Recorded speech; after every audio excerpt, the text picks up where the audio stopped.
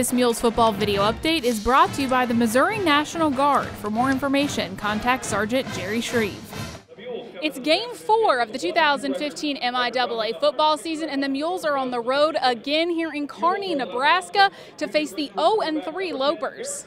The Lopers, under the direction of first-year head coach Josh Lamberson, who was an assistant coach for the Mules for the last 5 years. UNK wins the toss, chooses to receive, but the first play from scrimmage is fumbled, and the Mules' Josh Powell recovers the ball. A few plays later, it's the Mules with bad luck when a field goal is blocked, and then on UCM's next possession, Loper defensive lineman Peyton Lang basically gets hit with a pass, holds on to it, and runs it back 89 yards for a score. Nebraska-Kearney on the board first, but those 7 points were the only ones the Lopers would get.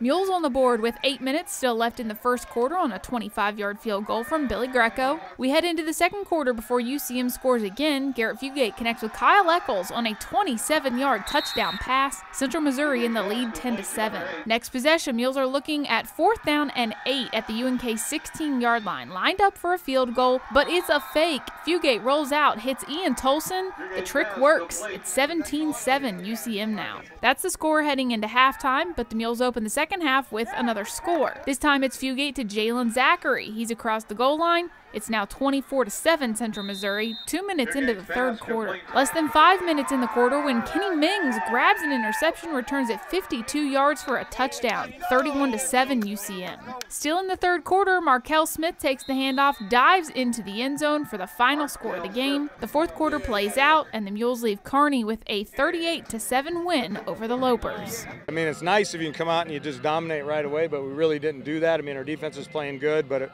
we were never really comfortable till, midway through the third quarter, we started feeling a little bit better. So I was just proud of the poise that our players showed, and they just kept playing, and a lot of good things happened. We took advantage of some of the miscues, and we got the ball in the end zone.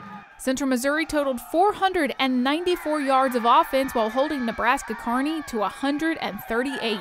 Fugate threw for 246 yards, going 16 of 29. Smith rushed for 105 yards, while Eccles, Andrew Baker, and Zachary recorded 58, 51, and 45 yards receiving. Austin Miller led the UCM defense with 10 tackles, 6 were solo. Alex Lackey and Sam Smith both had 6 total, while Josh Powell and Connor Flagel had 4. We really like to step on the gas as defense, even though when we're up like that in the third and fourth quarter, we weren't going to just give up and start giving them plays by any means. We want to make sure we didn't get scored on as a defense today, and it ended up happening, so that was big for us.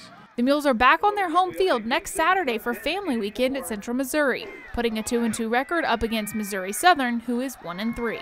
Reporting in Kearney, Nebraska, I'm Katie Smith for UCMathletics.com.